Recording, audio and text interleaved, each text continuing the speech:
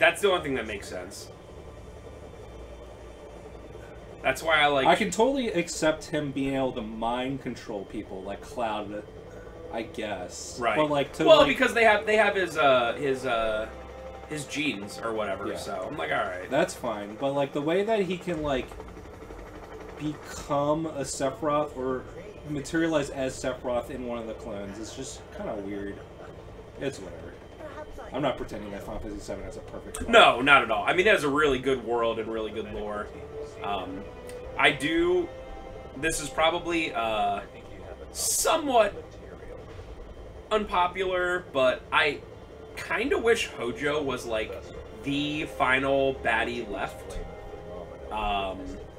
Like you didn't fight him in Midgar, and maybe you go and you fight. I mean, obviously you have to fight Sephiroth, but then you just find that Hojo is like losing his mind, and he's like creating all these Sephiroth clones and whatever, and then you have to take him down. Well, actually, if you look at Final Fantasy VII Extended Universe, Dirge of Cerberus, the final boss, is basically Hojo. Oh. Because Hojo, I guess, survives, and then Vincent has to fight as, like, Hojo-infused, mind-controlled Vice. I know you played that game on LPs, but I do not remember anything from the story. The story's so stupid. I just remember that Reeve is there and Vincent's there. That's literally all I remember. They invent Deep Ground to have, like, a secondary antagonist throughout most of the game, and at the very end, they're like, oh, it's Hojo the entire time. Why do Final Fantasy games love doing that? At least for Vincent, like, Hojo ruined Vincent's life in every single regard. He stole Lucretia, he made him a monster. So, like, it's thematic, but it's still kind of, like, okay. I don't know. I know that, like, once you in the original game, like, the one thing I love about RPGs, especially longer RPGs, and I think FF7 does a great job, is starting you out with, like, a purpose or a bad guy, and you're like, okay, yeah, we gotta take down Shinra, and then you realize there's, like, so much more to it, and it, like, keeps evolving. I love stuff like that. Now, it can be done really poorly, like in FF8, where it's like, hey, we have to take down Edea. You mean Ultimecia, idiot. It's like, alright, that's pretty bad. Or in FF9, it's like, we gotta take down, Queen Brahms? And then, no, it has to be Kuja, and now it's Necron at the last... Like, that's bad. But I think FF7 does a great job of just, like, once you get out to the real world, being like, wait a minute, Shinra sucks, but they're not, like, the ultimate baddie. Yeah, Final Fantasy VII has the most consistent world and, like, threat, and, like, it doesn't have to, like, have, like, a third act shift that's stupid. Yeah, even FF9 suffers from that a lot. Like I said, I feel like there would be a way... I think the game that does it the best is Final Fantasy X, because, like, you have Sin as the ultimate evil. He's, like, an ever-present literal force in nature. But then you have, like, Spira and, like, the religion of Yu Yevon. And Seymour, I think his name is. And Seymour is, like, a great secondary antagonist that sticks around for most of the game. But, like, Sin is, like, the perfect, like, force in nature thing. But they need that human element with Seymour and, like, Spira and everything. Yu Yevon. Yeah, FF10 has a great story. I do want to... That's on my list of games to replay, but I would definitely have to do the PS3 / Oh, they have a PS4 version. Yeah. Just because there are going to be some cutscenes I just want to eventually Not even just that. Just the game has such long cutscenes for a PS2 game. It just goes on and on. I also think that the Titus laugh scene has, like, gained an infamous notoriety that isn't super warranted. Like, you watch the cutscene, it's not great, but, like, it makes sense in context. But people just look at that, like, line delivery and how, like, cringy it is. It's like, I don't know. I feel like it's not super well deserved. Yeah, I could definitely see that. It's also been literally 20 years, so I can't say for 100%. I mean, if he laughed a little less crazy, I'm sure. He just does it because he's, like, super depressed, and, like, Yuna's like, hey, you should laugh to feel better, and, like, he, like, forces himself to do it. That's why it's so awkward and forced on it. I could definitely see a world in which the writers of FF7 somehow made Hojo, like, the final just bad guy. Because if you think about it, like, a lot of what made Sephiroth turn and become evil is because of Hojo, right? And we've discussed this at length, but, like, if you're just like, who's the most evil person in the FF7 universe? I would listen to your arguments, but it's got to come down to Hojo. Like, he just literally does not care about anything except for science and, you know, creating the perfect organism, whatever. And he will just literally destroy lives, kill people, create crazy monsters, and he's like, I don't care, you know. Where am I? So paying attention to this dumb game for a second as the dumpster fire grows bigger and smellier.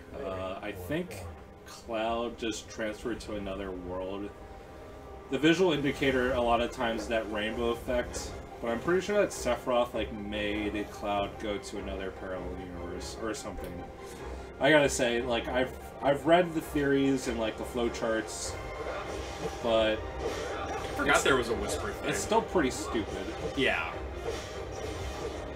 Anytime it's just like multiverse stuff has been done to death by so many like corporate products that anytime it happens, I just like roll my eyes and like, Even something that's real popular, like that Spider-Man movie where it has all the Spider-Men in it, which was actually, you know, pretty solid. It still is like, humans aren't meant to think of things in terms of multiple universes, because it just takes away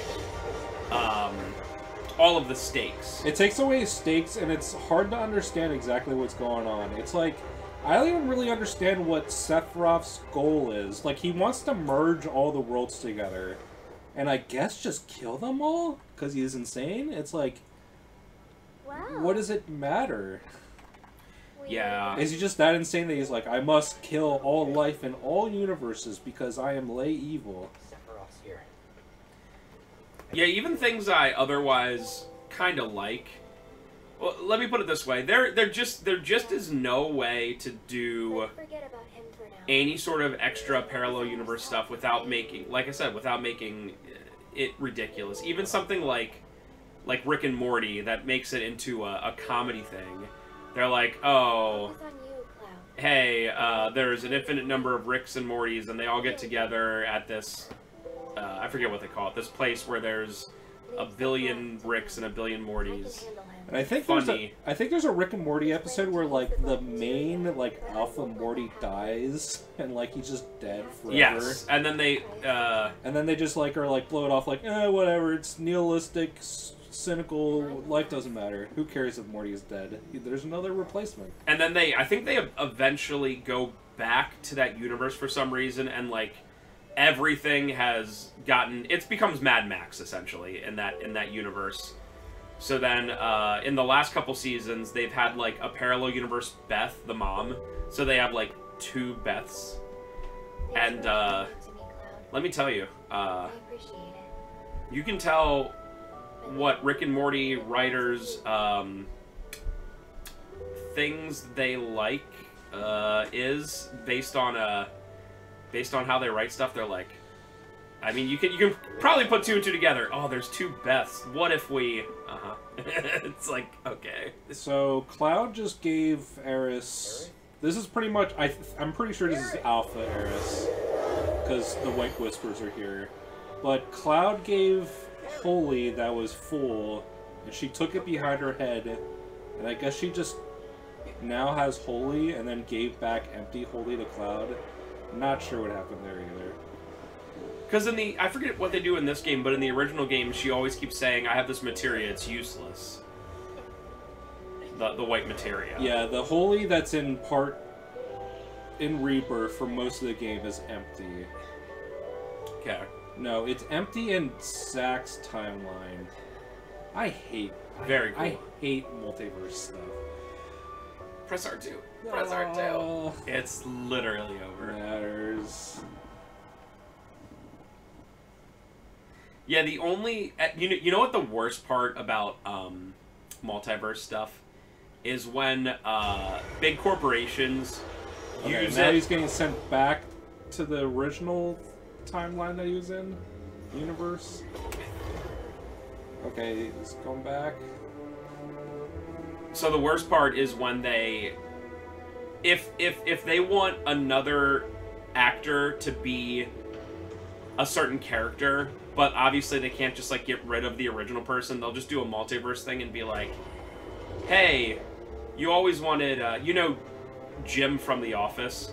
People are always like, I want Jim from The Office to be Mr. Fantastic, the main guy in the Fantastic Four. And he was probably like, nah, I don't want to be in like a bunch of dumb movies. So then they did the newest Doctor Strange movie where they just have like a bunch of cameos and stuff, and they're like, it's Jim from The Office's Fantastic Four, Mr. Fantastic! And then he gets like exploded in like 10 minutes. At least that's kind of cool. I mean, that part's cool, but it's still like it's things that just make your average person who's not thinking at all just go, I see thing I want to see. Yes, yes, yes. Not that I care about the MCU at all, and I have literally never seen a single one of the movies from any of the phases. You should see Iron Man 1. That's Kino. Okay. That's actually good. But apparently X-Men or Wolverine and Deadpool, whatever the newest one is, they kind of like retconned a bunch of stuff. Yeah, like, so like... spoilers for Deadpool and Wolverine, even though by the time people see this, it'll be like a month since it's out. But in the very beginning, Deadpool is looking for Logan, Wolverine, and he finds out that Wolverine is dead and has been dead for a long time because he's like, there's no way he's dead. I'm going to get his gravesite and he's going to be alive. And he's like a skeleton. So then the very beginning of the movie is him like, I'm not joking here. I'm not making this up.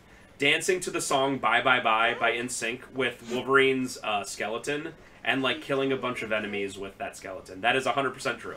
That is 1,000% true. So then they have to go to a bunch of different multiverses to find like another Logan, and the one they find is like the loser Logan, because all the good Logans were like F you Deadpool and just like, you know, beat him up or send him flying or whatever.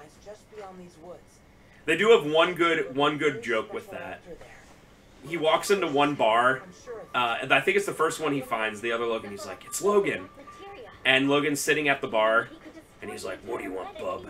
And Deadpool's like, come with me, I'm Deadpool, I'm crazy. And Wolverine stands up, and he's like 5 foot tall. Like, it's like super obvious he's like really, really short. And I love that because, like, canonically, for whatever reason, Wolverine is like 5'2". I don't know why. But he just literally is 5'2". Like, that's his, like, bio. It's always been that way. And that was one of those things where, like, I think your average person who doesn't know that would be like, short guy funny, but like, knowing a little bit more, you're like, oh, that's actually kind of cool. It also makes note, like, when they created the X-Men, they were like, everyone else is normal size, but they're like, this Canadian guy with adamantium in his body, let's make him like a short king. Okay. What's the movie reason why Deadpool has to have a Wolverine? It's honestly dumb. It has to do with like, oh my god, I'm trying to remember. It's only been a couple weeks. There's these people that watch over all the timelines, and his timeline is. I'm already rolling my eyes. His timeline is going to. Deadpool's timeline is going to be ending, because Wolverine, the Wolverine who died in the movie Logan, was like the essentially the Jesus, I guess. He was the thing that brought everything together, right? They had a term for it. And since he died, that universe is going to naturally be coming to an end in a cataclysmic event. And Deadpool was like, no, but I like my friends and stuff. And so then he went looking for a bunch of Logans to find one. And he found one that was like, I don't have any friends, bub. I'm a big loser, bub. Dude, that's so... The movie itself, I will say, was pretty solid. It was like a 6 or 7 out of 10. It was way too long. It was like 2.5 hours long or something. And like, with 30 minutes left, I was like, okay, come on, right? Like Oppenheimer is like 3 hours and something minutes, and I was like, I want more of this, right? But for Deadpool, I was like, please, for the love of God. But that's the 100% reason. And the second the one guy started explaining like, these timelines, your timeline's ending. I was like, okay. And it went on. It was like 10 minutes of explaining it, and I was like, stop! And then the guy explaining the timelines was supposed to be a good guy, but then he was like, actually, I'm going to turn on you right now because your timeline is supposed to end. And I was like, So then they send Deadpool to, essentially, like, a nowhere, if that makes sense. Like, it's a place where it's a place where they send all the losers of the universe, so there's, like, 1 million Deadpools there, because, honestly, in universe, everyone hates Deadpool. Like, his whole thing is, I want to be an X-Men, and they're like, yeah, no thanks, bud. And, like, real superheroes are like, yeah, you're too crazy. And then supervillains, of course, are like, you're not a villain. So he's like an outcast. So he gets literally outcasted to this like Mad Max world where there's a bunch of Deadpools and stuff. They do have one cameo that I clapped at. It was Wesley Snipes as Blade. And isn't there some Blade movie coming out? It's been in production forever. Oh, but I don't think it's Wesley Snipes. Because I mean that dude's like 60. And I read the behind the scenes, like apparently like how Wesley Snipes like acted, and it just makes me laugh because he was like he literally truly thought he was Blade. I think it was Blade 2 or 3. There's that infamous or famous interview with Patton Oswalt, who was in that movie for some reason, and there was a scene. Please don't stop me if you heard this, but tell me if you heard this. There's a scene where all Blade has to do is he's just laying there asleep or knocked out, and he has to open his eyes. And that's the scene. Like, literally just, like, suddenly opens his eyes and he's awake, right? He's just like, nah. And he literally didn't. He literally didn't. He did not. And the interviewer was like, why didn't he open his eyes? And Patton Oswalt was like, he just didn't. And if you watch that movie, or if you look at that scene, you can find it on YouTube easily. They had to, and this is like mid-2000s, early 2000s CGI. They had to CGI his eyes opening because he just wouldn't open his eyes. It's the most bizarre thing possible. But he was also like really, really on like alcohol and drugs and stuff, so you know, it makes sense. Also, one last movie thing, because we're about to get into a bunch of FF7 stuff. Well, the part's like ending. Oh, okay. Oh, we're like. I have to get ready for. That's right, you do. Yeah, this yeah. is like the okay, well, let me get this real quick. The Borderlands movie came out, and it is like flopping tremendously. Did you watch the Half in the Bag on it? I think it's been like a couple days. Which movie again? The Borderlands movie. Oh yeah.